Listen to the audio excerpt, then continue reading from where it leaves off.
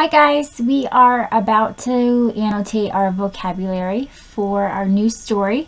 This is our Government at Work booklet. We'll be using this a lot, this unit. Remember when we do our vocabulary, we like to use a highlighter. If you have one at home, you can also use a marker or a crayon, a pencil, pen, whatever, as long as you can locate the vocabulary words as we read. Okay, so we just went through our vocabulary. I have my iPad here. The words we're going to be looking for are gear, parachute, rough terrain, and fireproof. So you can go ahead and follow along with me as I read. We are going to be turning to, let's look here, short read one, smoke jumpers. We use our table of contents. So, on page 6, we'll begin. If we hear one of these words that we have for our vocabulary, we're going to highlight. Smoke jumpers. Have you ever heard of a smoke jumper?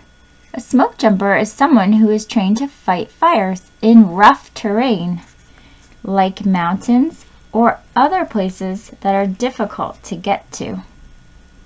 Smoke jumping was introduced in the 1930s by the U.S. Forest Service. It was a way to get to forest fires quickly. Smoke jumpers are national heroes.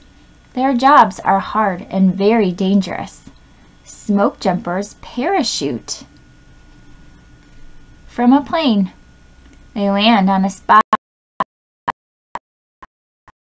Fighting tools, food, and water are also dropped by parachute. The men and women smoke jumpers get enough tools and supplies to last them for about 2 days. After that, they will get more.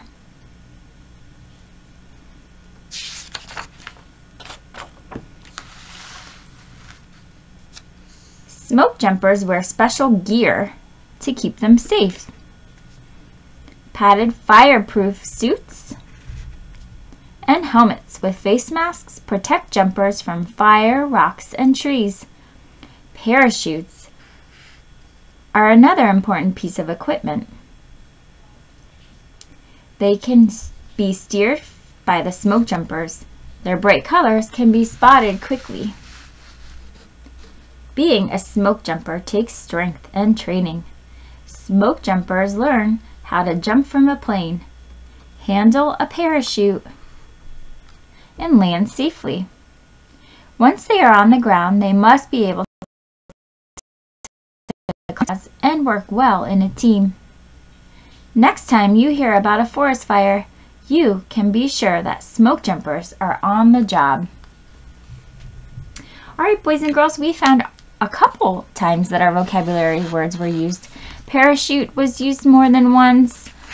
We also saw parachute on this page.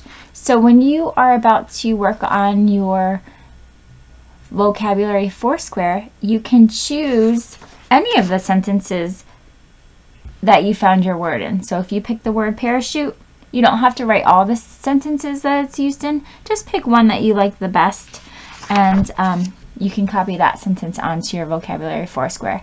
Remember, we draw a picture, we come up with our own sentence, we use the definition from our lesson, and you take a sentence from the text. Have fun doing your Foursquare.